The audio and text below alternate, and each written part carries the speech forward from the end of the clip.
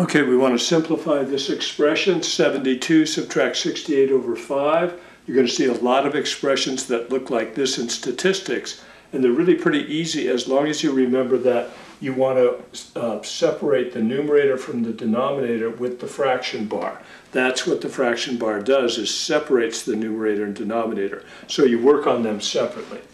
So you say 72 minus 68 is going to be 4 divided by 5. So the answer is 4/5, or if you wanted to write it as a decimal, 0.8. So a problem like this is not too difficult to do. People aren't usually going to make a mistake on it. But look at this problem right here. I see a lot of students that aren't thinking about it too carefully, and they'll divide the 5 into the 10. It goes twice, and they'll say, well, 2 then subtract 8 is going to be -6.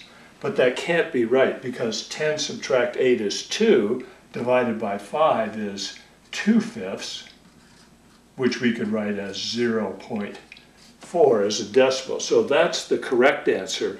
You can never divide out like this, because this 10 is not a factor of the numerator. You can only divide out factors that are common to the numerator and denominator. So that right there is a mistake, and you want to make sure that you don't do that.